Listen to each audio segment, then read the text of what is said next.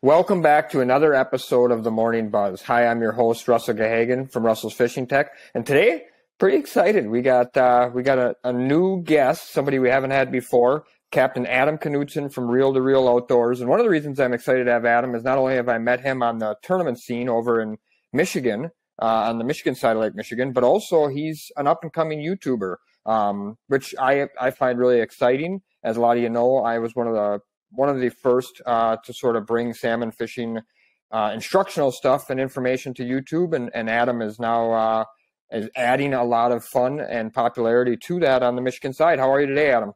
I'm doing well. Nice to see you, Russell. Yeah, good to see you as well. Why don't you start off by kind of giving everybody at home a little rundown of, who you are, what you do. Obviously, you have a charter boat in Ludington, Michigan. I just mentioned that you have a YouTube channel. Kind of talk a little bit about, how you fit in the fishing industry and sort of how that YouTube channel is.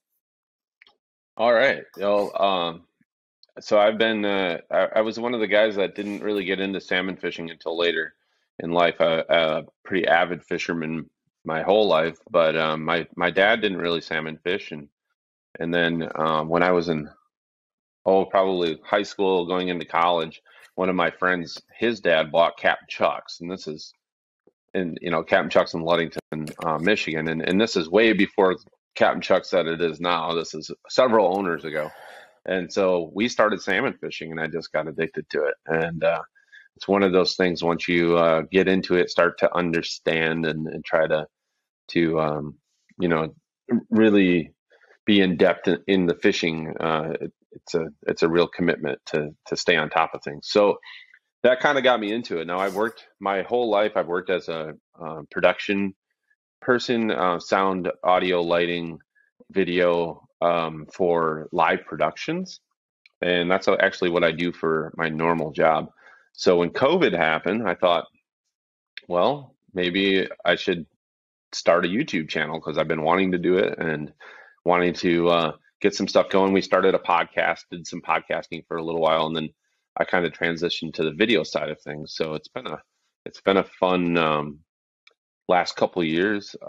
This is probably like a good thing from COVID, is that I had time to start this and kind of get involved in the world of YouTubing.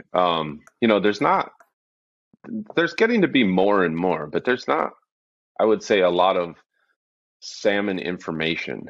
I think when I started salmon fishing, I had some amazing mentors. Doug Straczynski from Polecat, and George Freeman from Freestyle, and Greg McGee from Blue Fairways, and those guys were like my go-tos, and I could ask them questions and they would tell me, this is how you do that, or this is, my take on this. And most people don't have that option or that luxury, I guess. And I was really lucky, and I just thought, it'd be really nice if there was like a YouTube database of how-tos, and maybe like more in depth of why and how people take different approaches to things. I know that the way that you fish and the way that I fish are probably very different in many ways, but similar in others. And we're both successful in fishing. So I don't think there's like one way to do it. And I would just, I try to let people know that, there's lots of different ways to be successful fishing. It's just putting the bits and pieces together that work for you to, make an entire program work, or a deep water trout fishing, or, salmon fishing in the spring, whatever it is. There's lots of different approaches to it, and all can be successful, but it's like the little details, I think, are what people miss. And so we do a lot of talking about that, especially with the Captain's Roundtable series that we do. Yeah, well, you bring up a great point, and it's something that I really push hard in my salmon schools, which is, I use the old school term, there's many ways to skin a cat. And when I give a 6-hour salmon school presentation, I'll tell them there's 3 or 4 things here that I believe there's only one way to do it. Now, that's not necessarily true, but in my opinion, this is a tried and tested thing that I feel really works better than others. On the other hand, the other 5 hours and 45 minutes, there's multiple ways to do this. And just kind of to bring up something I was conversating about with a couple buddies the other day, I went to Lake Ontario last May, and I'm going to go back this May and fish the whole month of May with Dirty Goose Sport Fishing. And out there, the bulk of the charter captains run one big planer board on a side with one copper off each side. And that's it.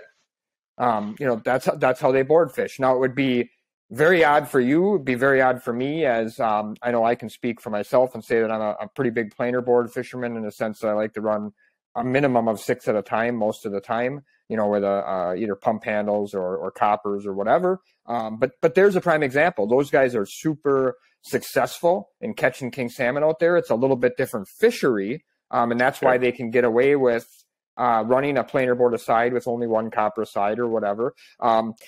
It still have fantastic success. So you're 100% accurate, and it's why I, always tell people, anybody I run into, whether they're from Wisconsin, Michigan, New York, whatever, grab as much information from everybody as you can and try it, put it together to build your own unique program that works for you. And that might involve using some Russell's Fishing Tech stuff, some reel-to-reel stuff, some tangled tackle stuff, some, Bill from out in Lake Ontario. It might be taking a bunch of these pieces all over, and a lot of it has to do with where you fish, because obviously, I don't know if you've had the opportunity to fish on the Wisconsin side much, but the Michigan side is quite a bit different. Yeah, there's, I generally fish the Michigan side, and I try to fish the entire Michigan side, but I don't. I'm very busy in the spring, so I don't do a lot of fishing until after Labor Day. So that kind of eliminates a lot of that, southern end of the lake. I haven't made it to Wisconsin yet, and I'd love to get over there and fish. And I've had a bunch of people invite me, and my schedule is very busy during the season. So we run a lot of charters and fish a lot of tournaments, and so hopefully. But everywhere, I do find that everywhere you go, you see different things. You see different tactics. You see different approaches to fishing. In Ludington, we have structure. We have these huge drop-offs and ledges, and we fish those. And a lot of places it's just big sand flat over, southern Michigan, Grand Haven, Muskegon, South Haven. I mean, there's not a lot of contour changes, and so they approach, fishing like the edges of water seams and color changes and all of that stuff. So it's been fun fishing and watching other people and how they approach it. And I try to ask questions to understand thought processes. That's kind of that's how I like to learn, I guess. And doing the Captain's Roundtable has been really an awesome experience, because I get to meet a lot of, established, very good fishermen, tournament fishermen, charter guys, and kind of understand a little bit what they think and how they approach things. But then to hear them say things like, direction and speed, and that's really the most critical thing. We did a lot of talking about that, and I think a lot of people are on the same page with that. So it's kind of neat to see different thoughts. I'd like to get to Wisconsin and hopefully do a Captain's Roundtable over there, and maybe a couple of them, and kind of understand that fishery a little bit better, and understand the approach a little bit better. I know, you guys have fish different times of the year than we do, really, it seems. Maybe with these upcoming plant numbers being increased, which we've been promised, hopefully, that'll improve the fishing everywhere to kind of have resident fish, or at least, fish following the bait. Kind of rare to see bait and no fish in the bait, but we have been seeing that for a decade or so. So let's talk about that for a second, because you actually brought me to a point that I wanted to discuss with you, so I'm glad you did, which is the stocking. Let's talk for just a second about the current situation, and then let's talk about, kind of what we're both hearing and, like you said, being promised what's coming. But let's start with the current situation. I personally thought last year was the best king fishing I have seen in maybe close to a decade. Just overall, again, I fished, Sheboygan, Sturgeon Bay, Manitowoc, Two Rivers, Port Washington, Milwaukee, Ludington, Manistee, Bay Harbor, Frankfurt, excuse me. Trying to think where else. I think there was even some others, but I fished quite a bit of Lake Michigan, and I just thought from an overall, spectrum, king salmon fishing was probably the best I've seen in maybe 10 years. What was your thoughts? I know you had some great fishing. I saw some great reports and videos. We had, I 100% agree. The last time we've had fishing like this was 2012. In Ludington, we don't generally see king salmon until Memorial Weekend or a little bit before, but not much. And then they tend to disappear. And we have a June lake trout fishery that's very good. And then the salmon return usually right about the week of the Ludington offshore, or a couple days after. It seems to be more of that case. But this year we really had excellent salmon fishing from the middle of May all the way. I mean, the last trip I went out, we caught 38 fish and probably hooked 70 in just a few hours. And just phenomenal fishing. And those are immature kings and cohos, mature cohos, immature cohos. We had like pink salmon around this year, which we haven't seen. The one thing I will say, in 2012, all the salmon were 15 to 17 pounds, every one of them.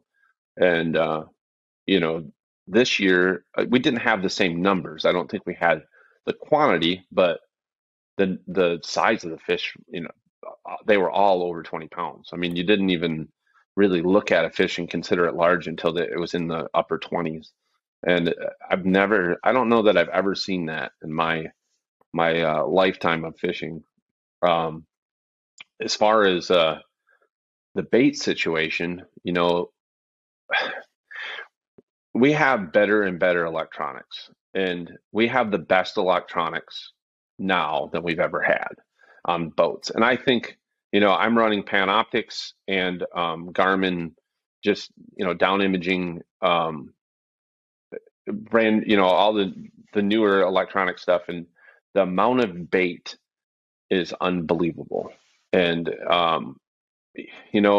Lake Huron. So people criticize the Michigan DNR, and I get it, but we didn't have a collapse, and Lake Huron collapsed and didn't have fish for 2 decades.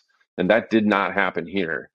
And so, were they overly cautious in hindsight? Yes. They'd probably admit that too, but it didn't crash. And if that crash would have happened, the recovery would have been terrible. So, we went through probably a decade of pretty tough fishing. In Ludington, we have pretty tremendous natural reproduction, probably the highest in Lake Michigan, with the Manistee rivers and the Pierre Marquette River. And then the Betsy to the north. We have a lot of salmon. We have a lot of return here. We don't actually plant. We haven't planted salmon in Ludington, and king salmon we haven't planted in, I would say, probably 8 years. We've been planting cohos. We have a really good coho fishery in Ludington now that we never had in the past, and that's good to see too. And then I don't know that people are really aware of the descent degree that exists. And, so last year, I really think they could have planted more fish. I know they wanted to, but there is an agreement that Michigan, the federal government, the state of Michigan, and I think 5 Michigan tribes, they have this agreement to share the fishery. And it's basically a 50-50 share. And they are renegotiating that right now. And the negotiations have been very broken up. I think COVID, the kind of it should have been completed in 2020. Everybody knows what happened in 2020. And so it's been a very delicate negotiation. And it's still not completed. We still don't know what's going to happen. There's a lot of information about this. The Michigan Coalition of Anglers, they have a ton of great information. I'll try to send you a link, and maybe you can post it.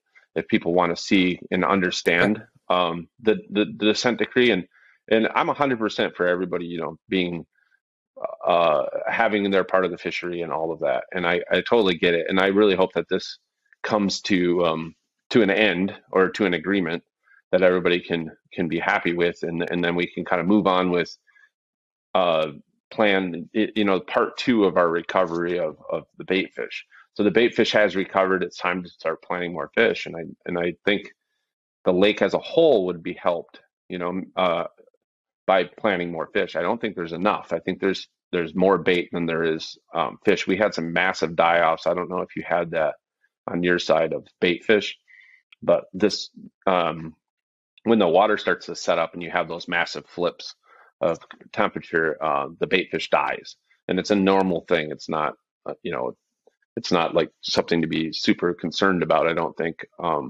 the fish can't tolerate large temperature changes. It's not that they don't have food or anything like that, but we saw those, and that tells you the quantity of bait that does exist, and I think that we're in a good place to continue plants and continue. I mean, this is like, Dr. Tanner had an idea to basically treat the lake like an aquarium and start putting stuff in there and seeing, what will eat what, and, what's the balance. And nobody really knows. And there's a lot of science, and science is something that you learn and change. And, the ideas of what you thought, maybe you get, more factual evidence, and you can change your ideas, which is acceptable in science. But you should follow the science if you're going to. And there's a lot of politics involved. Let's touch on a couple things that you brought up. So, sure. One, the bait fish die-off is really important, and you're right. People don't realize that that's actually what started this whole thing. And I would say, for your information, I would say that the Wisconsin side actually sees a larger die-off, and I think at this time Wisconsin holds a larger number or amount of bait fish per season than Michigan does. And I think that's purely just because we have a lot more color in our water. And a lot more nutrients for the bait fish to eat. It's also the reverse why we don't have very much natural reproduction and you guys do. But with all that said, what people don't realize is what got Dr. Tanner, as you said, getting this started was that, these cities around the Lake Michigan were having to bulldoze dead alewives off the beaches, in the 60s and 70s because they were becoming such a nuisance and they stink and yada, yada, yada. When they have this annual die-off. Well, yeah, we're seeing some of the largest I've seen probably in my lifetime, which is going back to the early 80s of die-off again. So I agree. We're in a position where we need some more fish in the lake. Wisconsin kind of got a jump start on that, which is great, and I think it was the right move. And I don't necessarily blame Michigan for being a little more reluctant, just because you guys have that natural reproduction helping you on that side. On our side, the Wisconsin side, our DNR has been a little bit more aggressive. We're on, I think, going to be our third or fourth year this year of increase already, and I think they're looking to increase it some more. So with the help of the Michigan DNR now doing a fairly large increase, it's going to definitely add a lot more fish to the lake. But I think the biggest misconception that the average fisherman doesn't understand is something that you sort of brought up before, and I've talked about for a few years now, which is salmon show up in places at different time of year. And the reason that is because obviously water temperature, bait, all those kinds of things, but there isn't salmon necessarily outside your harbor area in large volumes year round. So my point of that is that they move around. That's the big thing, right? Just because Wisconsin's planting them in Sheboygan doesn't mean the Sheboygan fishermen are catching all those salmon. And I think there's actually a lot of guys that, don't take it the wrong way. They don't understand that. They don't understand the lake. They fish a couple times a year. They have fun out there. They enjoy it. That's what it's all about. But when they hear these numbers and they go, well, Ludington planted no kings. Sheboygan, Wisconsin planted 80,000. I'm going to go to Sheboygan, Wisconsin and fish.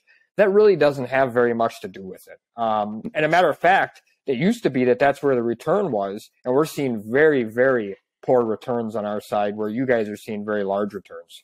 Yeah, so about 80% of the fish that we catch in Ludington are natural reproduced fish, no adipose in clips. So and we do catch a lot of clipped fish that when the heads are returned come from Wisconsin, and they come from Lake Huron and a lot of different areas. One thing I will say is that, and I do, so that this tribal, there's the consent decree waters.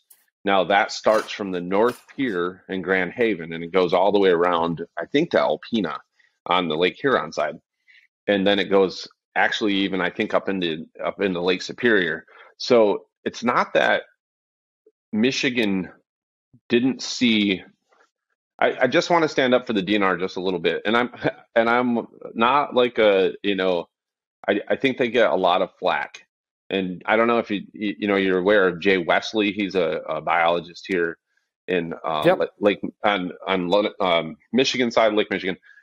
Jay really is. He cares about fishing. He cares about the fishery.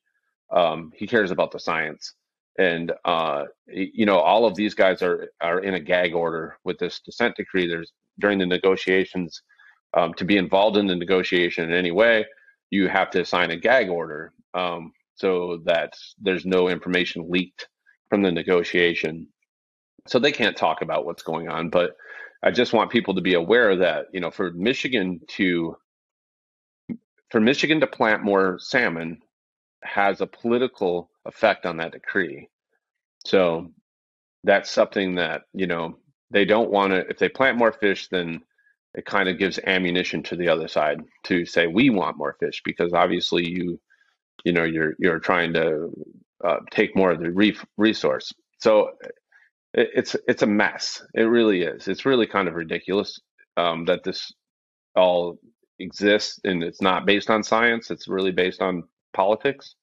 But that's the world that we live in. So, but I applaud Wisconsin for kind of stepping up and making the plants and moving forward with the recovery effort of the salmon population. So to try to boost that population back up.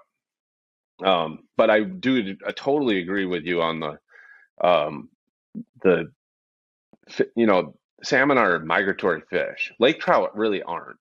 They migrate a little bit, but they're not they're not moving all around the lake during the course of the summer.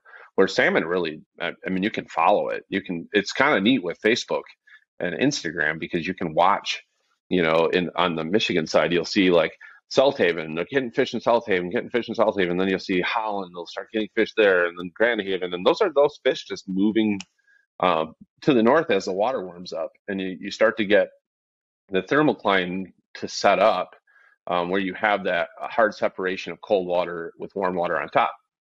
Now, up here in Ludington, we don't even really see a thermocline until it's always after the 4th of July before we see that. And really, the warmest water that time of year is on the Wisconsin side. And I think that's why you hold the bait fish that time of year, especially. And then you do have like green water. We don't, this green water phenomenon that we really don't get it here in Ludington, and a little bit in Manistee, they get it sort of, but it's nothing like Southern Michigan has, or Wisconsin and Chicago, and the bottom parts of Illinois and Wisconsin and Indiana. We just don't have that water. It doesn't really exist, and there's not, it's everything here is sand. It's basically underwater sand dunes. There's a little bit of clay here and there. There's almost zero rock. You can bounce a cannonball on the bottom for 20 miles and never snag anything. I mean, it's sand. And that affects it. But we do have these cold rivers, natural, that have a lot of gravel in the top ends of the rivers, and we have tons of natural reproduction from that. We really have the right climate, or we have the right types of rivers to see good natural reproduction. So that's kind of a blessing for us, and it's really has kind of maintained our fishery for the last decade with all the cuts in plants. Now, I have been promised that this year in Ludington, we will see 100,000 king salmon. They plant those in the Sobble, which is at the Ludington State Park, which is a dammed river. The Hamlin Lake is the lake that was created by the Sobble Dam. And so those fish can't continue up the river. The river's only a couple miles long right there before the dam, and they plant those fish there, and they also plant cohos there. So there should be like 140,000 fish going in next year. We net pen those fish um, in the Sable River there, just down from the dam, and the Charter Boat Association here does that, which is a really cool thing. I know they do it all over the place on the Michigan side, and I assume Wisconsin side as well with the net pen projects. So it's really a neat deal. But hopefully, this will continue to see improvements in the fishery, and really, and I don't know that we need to go out and catch more fish per trip. I mean, I fish every day. I understand that, like, you're in a small boat, you run 6 rods, you get 2 or 3 fish, you're super happy. I mean, I'm fishing every day from basically June into the middle of September, and we have good numbers of fish. I think if you can get 20 plus bites on a trip, especially if majority of them are silver bites, I think that's a good quantity. But I'd like to see the fishing be good from Holland all the way to Frankfurt, and at the same time good on the Wisconsin side.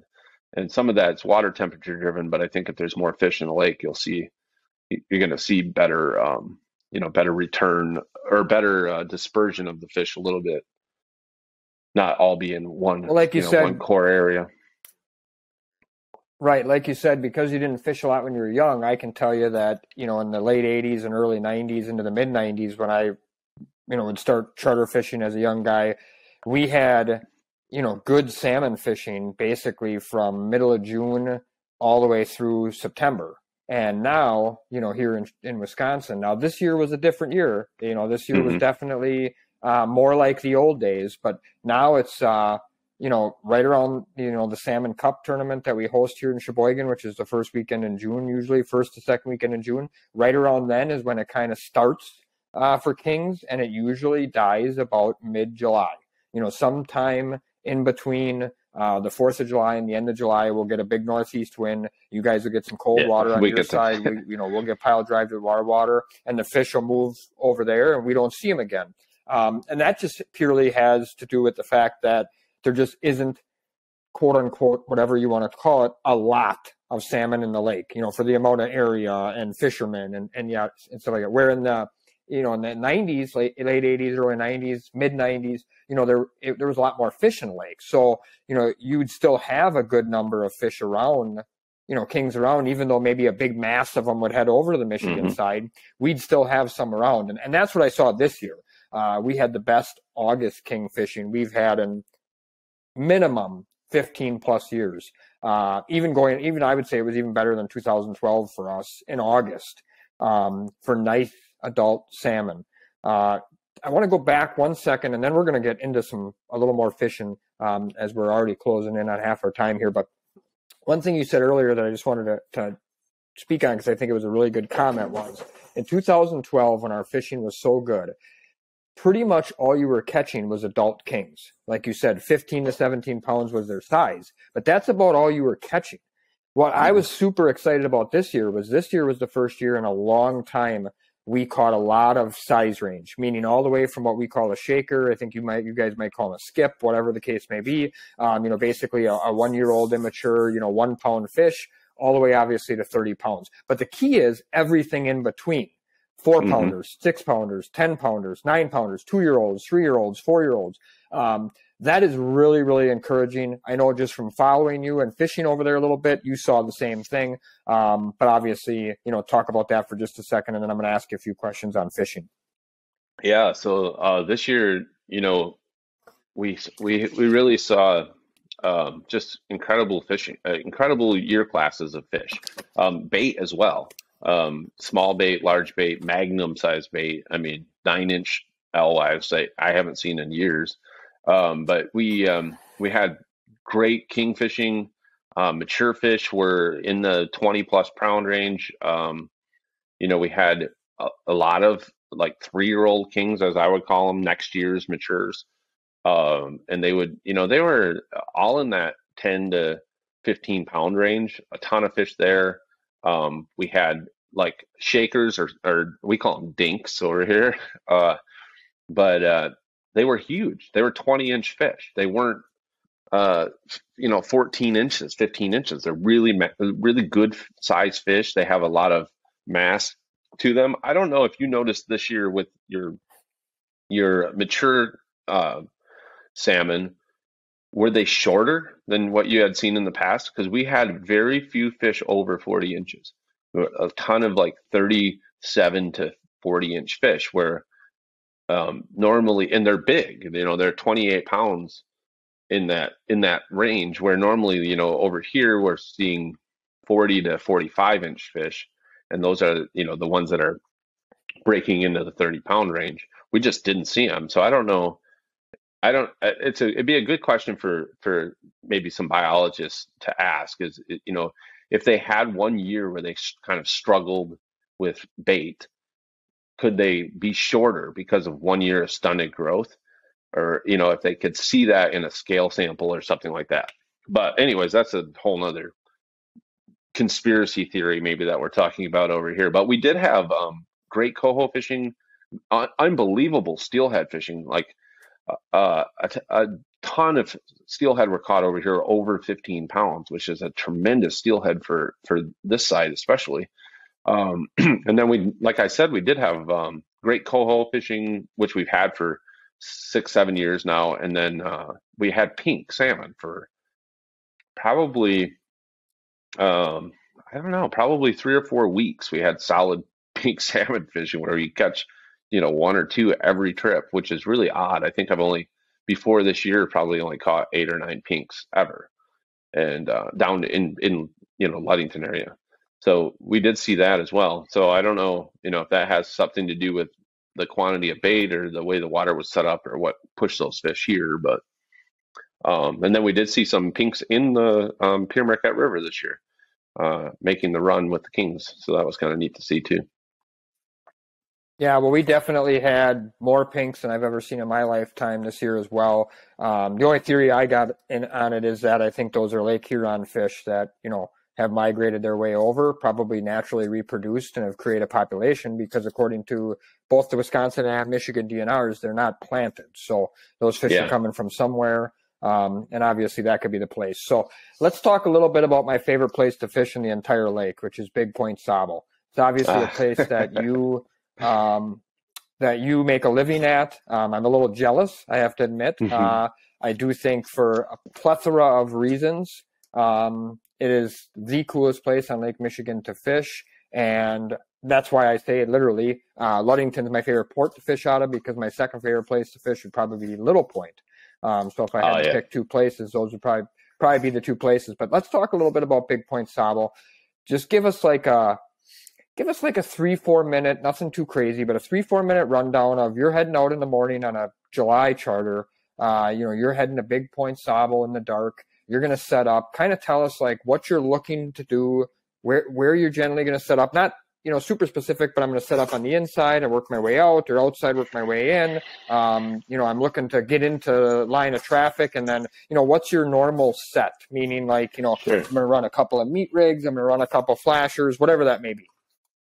So, we call it the bank up there, and kind of the consensus with local fishermen, anyways, is that when you go to run up to the bank, there's a shelf at about 80 foot, where it's fairly flat, and then on top it goes up to about 60. And there's fishable space there. And then there's literally a drop off that is, if you're running Panoptics, you can actually see the bottom like this on your Panoptics, because it's that steep of a drop off. And in the matter of 100 yards, it goes from 90 feet to 130 feet. So everybody's fighting for these little slivers of water. And the thought process is that if you pick a depth, if you pick 110 foot, you go down the bank in 110 foot and you don't change depth. So by staying in the same depth of water, you're considered going straight. Now, and the reasoning behind it is if you set up an 80 foot and you decide that you want to go out, you push. There's so many boats. I mean, there'll be two or 300 boats working Big Point Sable, all in the same depth contour between 160 foot and 80 foot. And everybody works together and tries to drive straight, which is about a 30-degree northeast troll. And it'll change a little bit, but that's kind of what everybody's trying to maintain. And so my approach, I generally like to be just off. So I would say like in that 110 to 130 foot range. That's kind of my comfort zone. It's really hard if you're on a charter. It's really hard to set up in the 60 to 80 foot because you can't get out to deep water until you get past the point. So if the water's too warm in there, then you're going to be riding in warm water until you get past the bank or past Big Point Sable, which is, probably about 4 miles that you're going to be riding in there in kind of water that's probably not going to produce a lot of fish. So safety wise, I like to set up a little bit deeper. Now, if I'm tournament fishing, throw it out the window, I'm going to go up in there and try and catch a big fish. Usually the biggest fish are up in there where the most bait is. So that's kind of my approach. Now, let's just say average day, July, I'm going to head down the bank. Now, July for us is like early king fishing, so we're not fishing a lot of plugs or anything. But I would be pretty commonly almost always have a 11-inch paddle, no fin paddle, so like a Dreamweaver paddle or a Coyote style paddle down the chute. That'll be kind of mirroring the bottom, maybe 20 feet below the thermal, something like that, or it's going to be just above the bottom. And then my divers, in the last few years of my divers, I've been running spoons on them. And if I was tournament fishing, I think I would run more rotators, but the spoons are much faster to reel fish in on than a rotator fly or a rotator meat rig. So a lot of times I'll have spoons on all my divers, or I'll spoons on 3 divers with a rotator on 1, normally with a fly. And then I usually run 4 boards on each side. And most of those would have spoons to start out, and then I would transition the deeper coppers to meat rigs as the morning went on. I like, I do like to run meat. This last year, I didn't see a huge success on meat rigs over just fly. And I found that I fished a lot more small paddles with fins on them.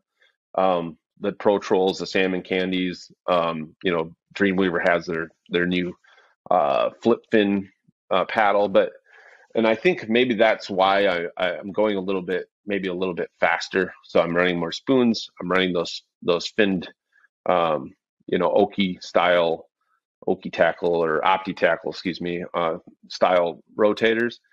But really saw great success with them and with meat rigs behind them too. So that was kind of my main go-to. I would say, lots of spoons on the out and downs are almost always have a spoon with a slider above it. Lots of, Moonshine, Dreamweaver, Yak, a little bit of Salmon Candy. Actually, Jason from Early Bird, he gave me a couple Salmon Candy spoons, and I started running them and trying them out, and had pretty good success on those too. So I was pretty impressed with them, and they hold up pretty well too, surprisingly, for a thin spoon that has quite a bit of flex. But anyways, that's kind of my main thing. Very spoon heavy in my approach, so lots of generally Moonshine spoons. So it's interesting to me because people don't really understand unless you maybe sit in a position like I do or you do, or maybe some other people who can take a large view of the entire lake. And then even for me, I'm blessed enough that I have a lot of relationships on Lake Ontario. So I can take even like a large view on the Great Lakes. And it's interesting to me how the individuals who share information, have YouTube pages, yada, yada, stuff like that, they sort of, what's the word I'm looking for? They sort of develop, I guess, or mold. That's what I'm looking for. They sort of mold the fishermen and the way people fish in that general area. And what I'm getting at with that is the Michigan side has always been much more spoon heavy than the Wisconsin side, or at least has been since rotators have come into play in the early 2000s. And I think that really honestly has a lot to do with me. I've always been a diehard flasher fly fisherman, so I've really promoted and pumped that flasher fly program hard throughout the years, whether it was a Pro Troll, a Salmon Candy, a Stinger Flasher, even Spin Doctors at times with meat rigs or flies. But where on the Michigan side, it's heavy, heavy spoons. And I think that just has a lot to do with maybe speed. You guys like to go a lot quicker than I do. It also has a lot to do with, the time of year, the multi-species fishing, a whole bunch of different things that work there. But I always related the Michigan side, quite a bit more towards Lake Ontario, because they also fish a lot more spoons than, we do here in Wisconsin. So I was not surprised at all by your, sort of your average spread and what you, what you take. But now I want to ask you a spoon question, because you appear, obviously to really, really like spoons. So if you're going to fish for bigger salmon, let's say it's a tournament time and you want to put some spoons in your mix for a tournament morning, are you going to lean heavy towards magnums for big kings, or are you going to keep some standards in there because you got a lot of confidence in standards even for big kings? Yeah, so that's a good question. There's a couple of things that I think come into play, and speed is the one that's probably the biggest. I tend to, when I'm focusing on larger kings, I like to go slow. I especially like to go slow if I find a pot of large kings. I want to spend as much time above those kings as I possibly can. I think that you'll find oftentimes that large fish will school together, at least over here. The other thing I think with the spoons here is that we have a lot of current. We have a lot more current than I think most people are used to fishing in. And I think the spoons are a little bit more forgiving with the current speed, a little bit more speed tolerant maybe. And sometimes it's really hard to go exceptionally slow especially if you're going into the current. And the current pretty much always follows the bank. So if you're going to the north, the current's running to the south, you're going to deal with that all day long. But as far as the mag regular size, I find that I do run a lot of mags. I like to run mags, especially on divers.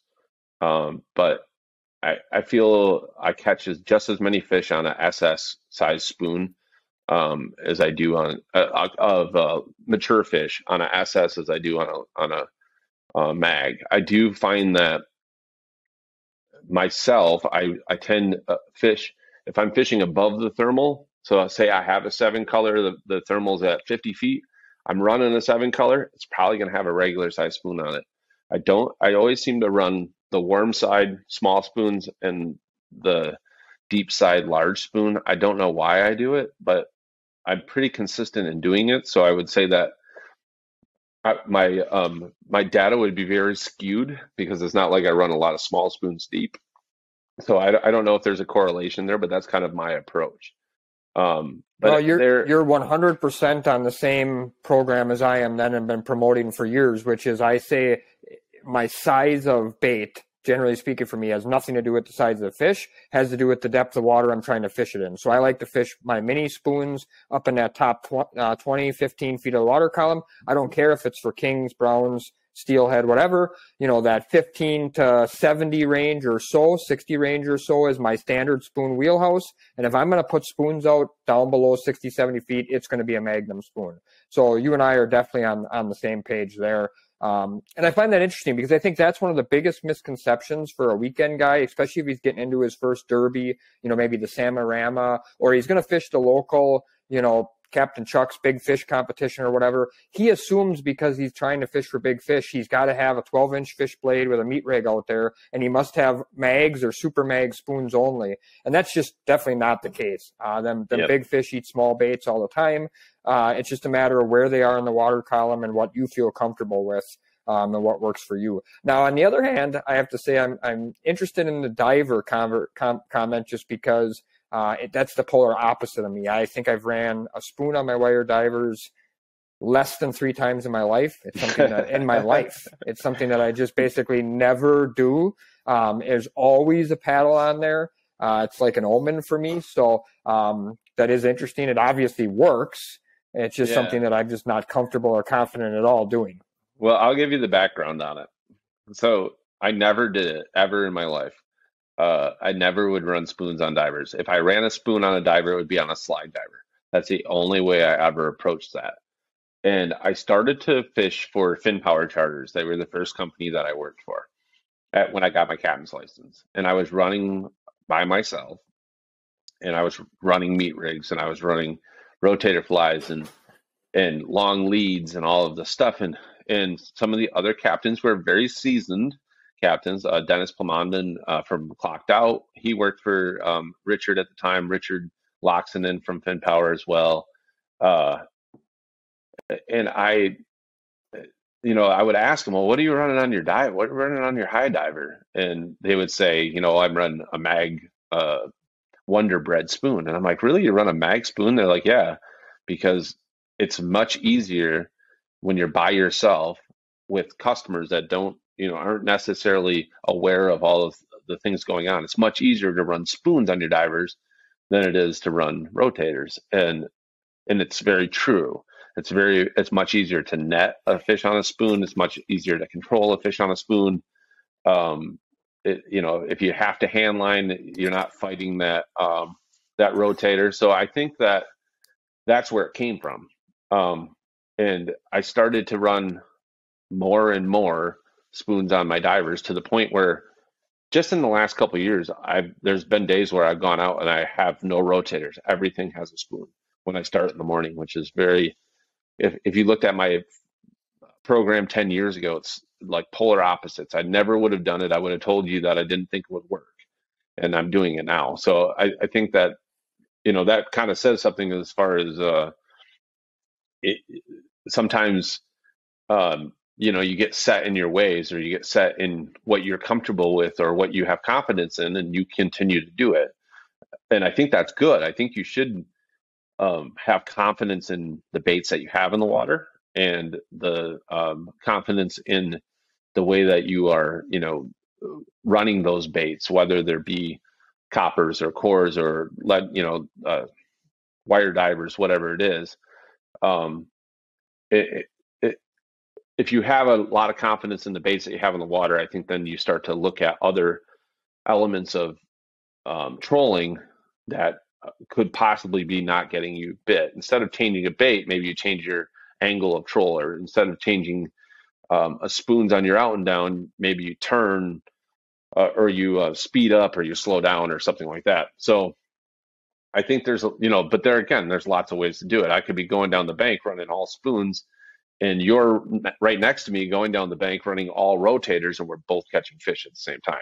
So, but I'm probably going to be going faster than you are going. But, that's not even necessarily always true. But I will say that when I start in the morning, I almost always have the paddles, my confidence, the paddles, my rattling horns and whitetail. That's kind of what brings fish to me, is that flash and that kind of constant big flash. And I think that rotator doesn't always necessarily catch the fish, but I think it brings the fish to the other baits that catch the fish. So I think that's important to have a rotator in your program. It's very odd that I don't have one on the chute. I just always run a chute rotator, and it's usually my deepest rod at the same point. But as far as bait sizes in the morning, if we caught all the fish on mag spoons the night before, I still am going to have a mixture of spoons, and I'm going to let the fish tell me what they want. I'm not going to go out there and run a huge mag program, and then my buddy's two boats next to me, and he's running all stinger size spoons or SS size spoons, and he's catching fish on those. I'll have like a mixture. I might only have one or two regulars, or one or two, small spoons, or, the same with mags, but I'm always going to have a combination. And as I make my first pass, if all of our bites are coming on regular spoons, we will start changing everything to regular spoon. And I'm not a huge guy about color as much as I am about contrast. And that's what I like about a lot of your salmon candy rotators is that I like the way that you mix UV tapes, slick tape, crush tape, things that glow, things that don't glow. And I think that you create a lot of contrast in the visual. So, something's half glow, half not glow. As that thing rotates, it's going to flash a certain way. And I think that's overlooked. I think more people should pay more attention to contrast than you do to color and size. Just pay attention to how that thing, think about how that's going to look from 30 feet away when it's flipping and rolling in the water. So let that's me ask you definitely the number one flasher Wisconsin to Michigan question, and I like to ask every Michigan guy this. okay. Why do spin doctors work better in Michigan than they do in Wisconsin?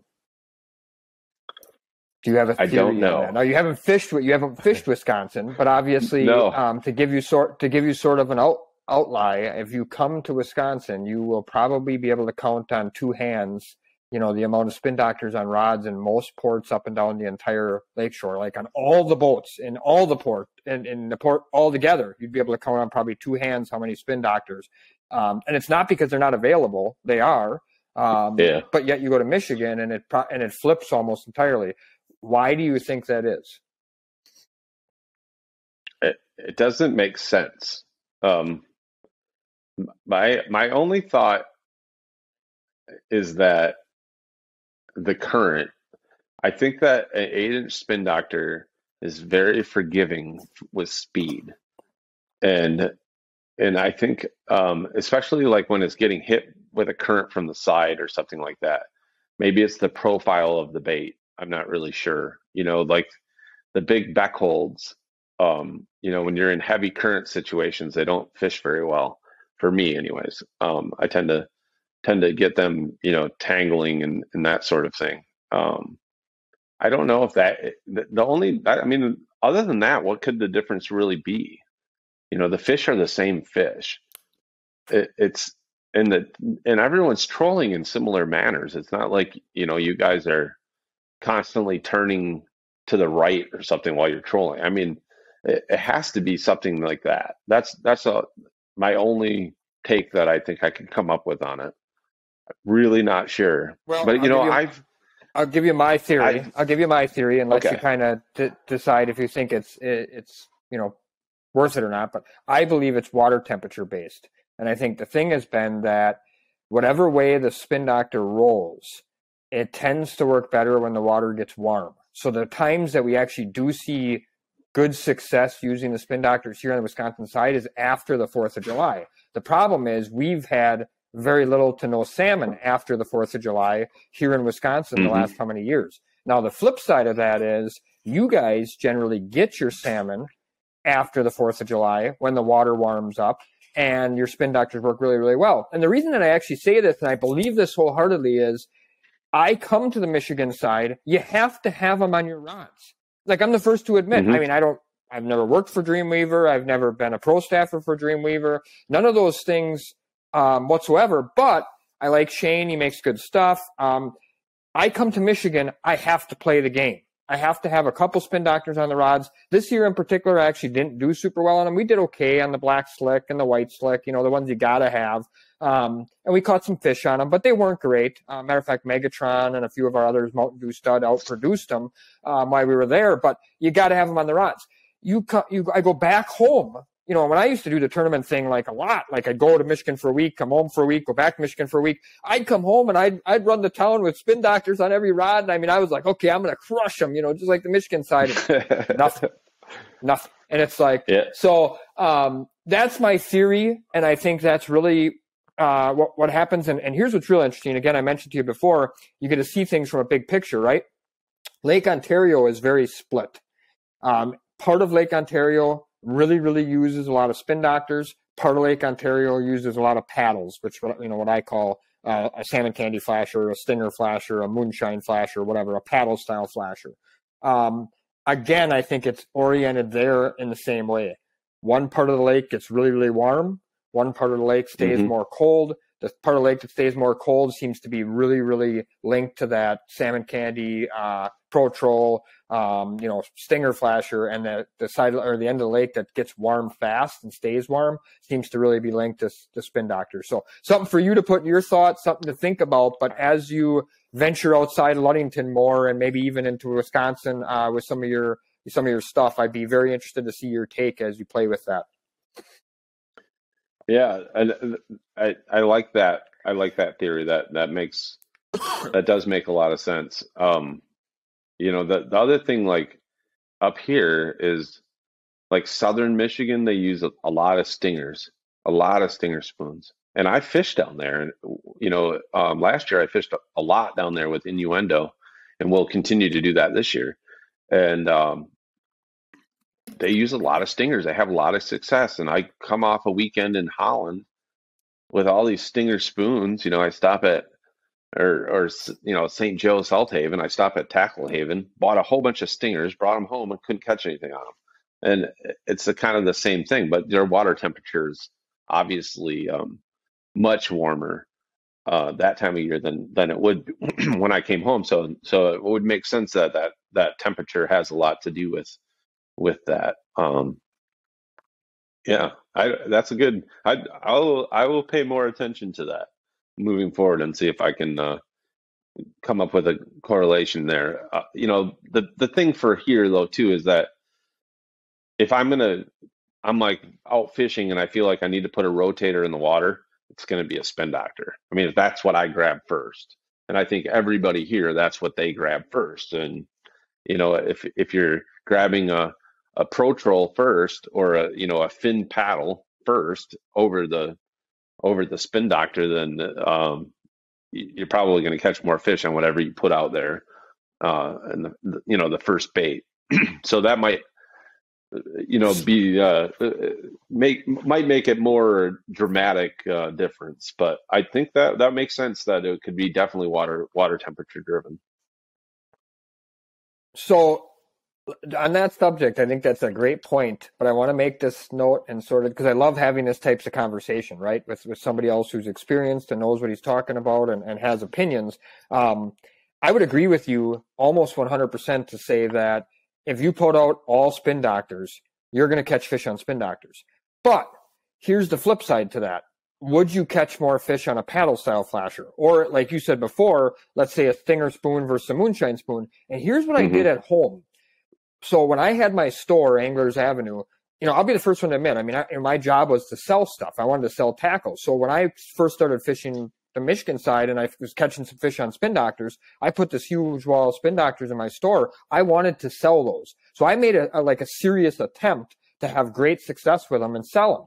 I went out many, many mornings in a row, probably 7, 8, 9 mornings in a row on charter trips or fun fishing trips in the dark when they will bite on whatever, whatever the term you want to use, they will bite on everything, and had very, very limited success with spin doctors. And then there'd be certain occasions where we'd have some kings around when the water was warm later in the year, yada, yada, and all of a sudden we killed them on them. So that's where I kind of come up with that theory, and I think it has a lot more to do with that than it does maybe what's in the water, but you're not wrong.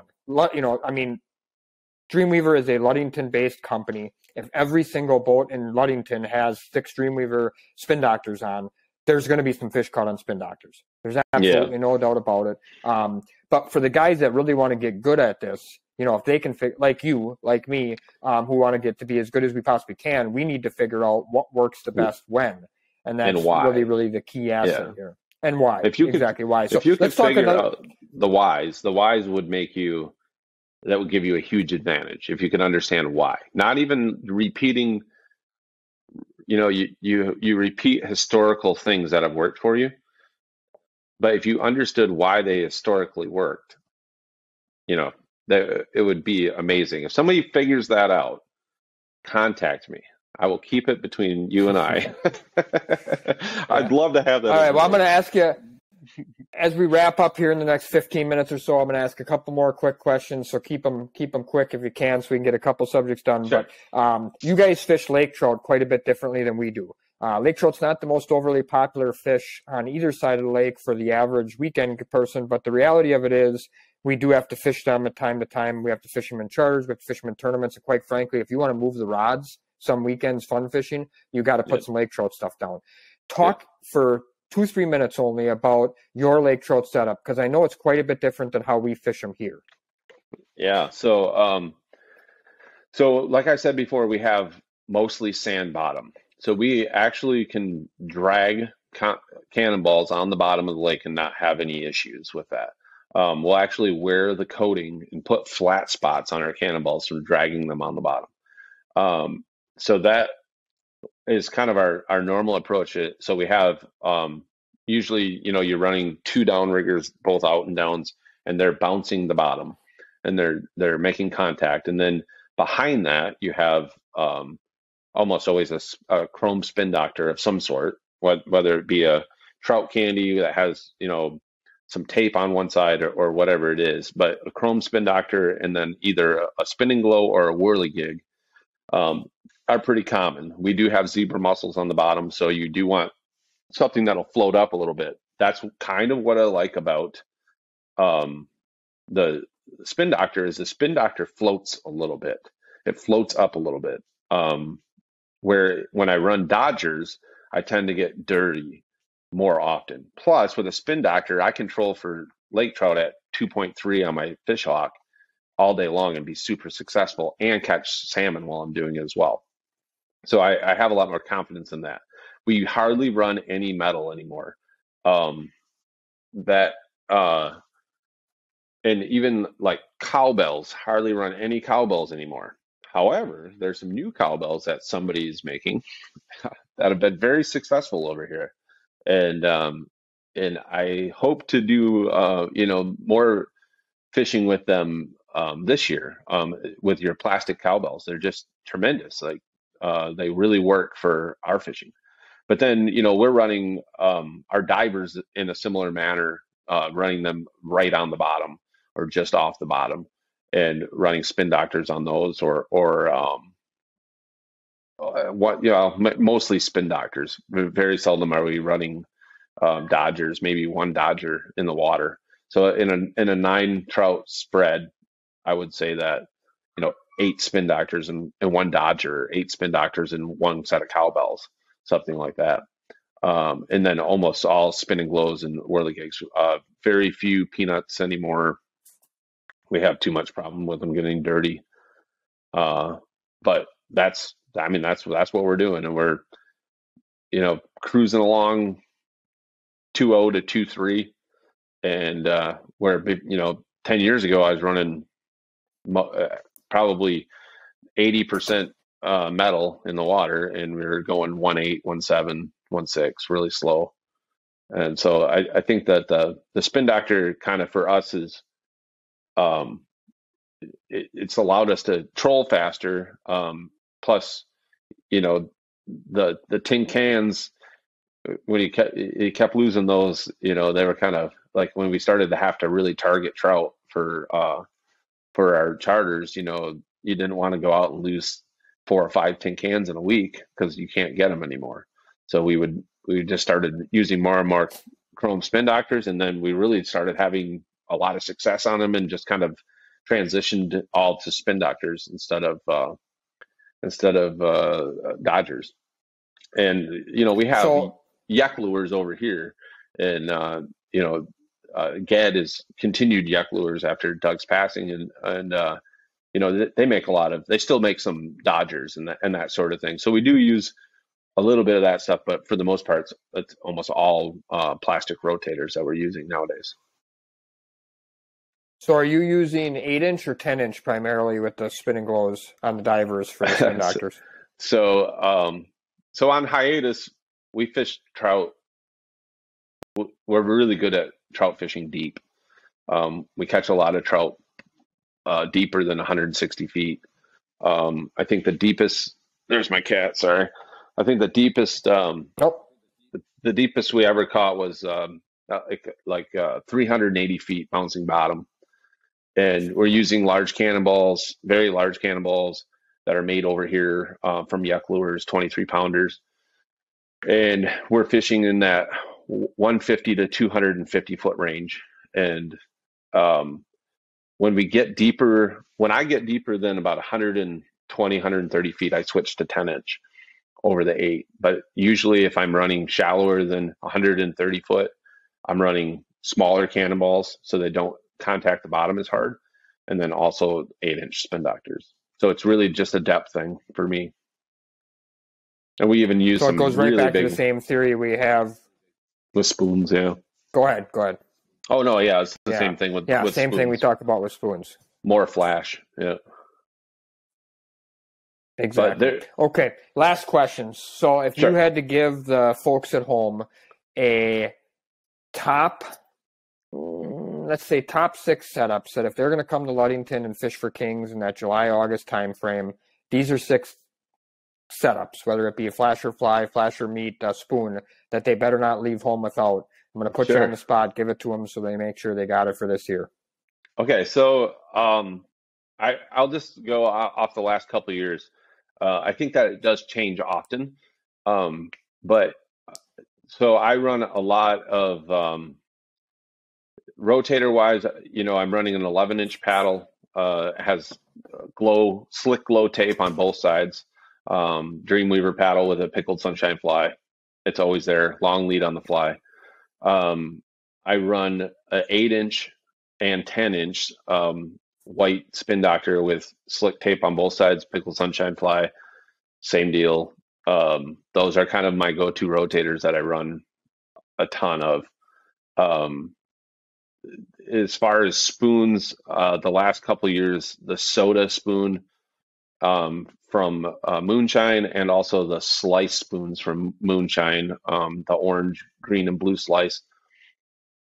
Those are dynamite for me. Green jeans for some reason didn't work this year for me, but in the Southern Basin it did. So, but I would say like lots of green glow spoons, regular size and magnum size. I'm always running SS Wonder Breads or Super Breads. Those are always in the water. Bloody Nose is another one that's always in the water.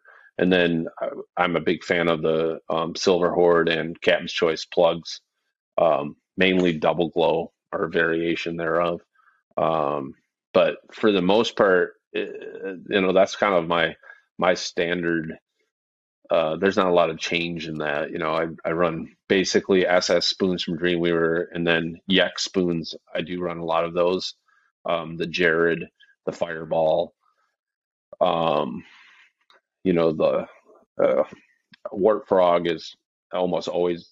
I always have one of those around somewhere. So those are probably kind of my big go-tos as far as that goes. I'm not a guy that I don't run a ton of rotators. I did that Megatron thing was phenomenal for me this year, and that was my first real one of a mate that works with me brought it on the boat, and we put it out, and went like 3 times the first day, the first trip that we put it out, and then so I started running it pretty regularly in my rotation, and it didn't always get bit, but most days at least took one fish, and then so then I started fishing more of the same kind of ideas and some of the Dragon Slayer stuff and that and had some pretty good. But this is all later. This is when the water's warm, thermal down 70, 80 foot kind of situations. So, but I didn't have them early in the year, so who knows? We'll see next year. I'll have them in my arsenal to play with. Well, you did exactly what I thought you'd do. You're like every other tackle junkie like myself. I asked you to name 6 baits, and you named 16 baits. So I mean that's kind of the fun part about it. But the important part there is, and I like to mention is that things are different each different place you go. People use a little bit different stuff, but the stuff works all over the lake. You got to find what works for you. I really appreciate you taking the time today to come on and talk a little bit about fishing. How do they find your YouTube channel? Tell them how to find that if they want to check out some of the things that you do. Yeah, absolutely. So I am pretty regularly on Facebook, Real to Real Outdoors on Facebook, and then also Real to Real Outdoors on YouTube is my YouTube channel. I also have a website, which is realtorealoutdoors.com. And I do, if you are coming to the Ludington area, I do 2 fishing reports a week. Generally one right before the weekend and one towards the end, like the beginning of the next week. And if I talk about it, that's what I'm running. I'm not, I have a lot of wonderful sponsors that take great care of me.